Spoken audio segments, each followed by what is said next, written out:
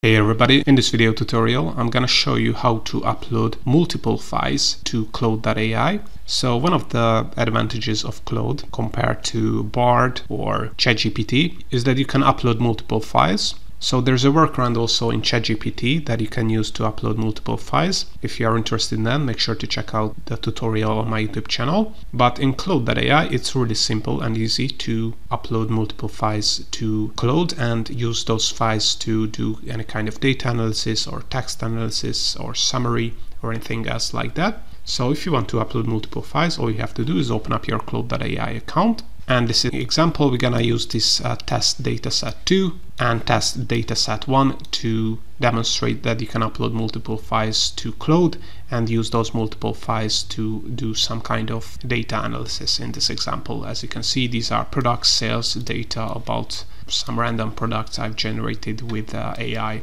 So if you want to upload multiple files, all you have to do is click on this attach icon here. And as you can see, you can upload up to 5 files. So select the files from your computer, then click on open.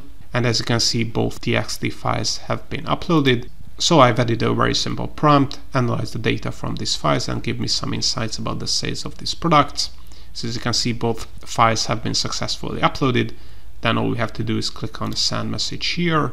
And let's see if Claude is able to give us some insights. So there are a total of 40 products listed across the two datasets. Products span 5 categories: apparel, electronics, stationery, footwear. Prices range from $199, almost $1,000 for a laptop. The average price across all products is $129. 80 products have an expiry date in 2023. The product with the highest quality in stock is Span with 200 units. As I know this data set, I know that these are a great data analysis, but all in all, what was important in this demonstration is that we were able to upload multiple files in one Claude.AI prompt.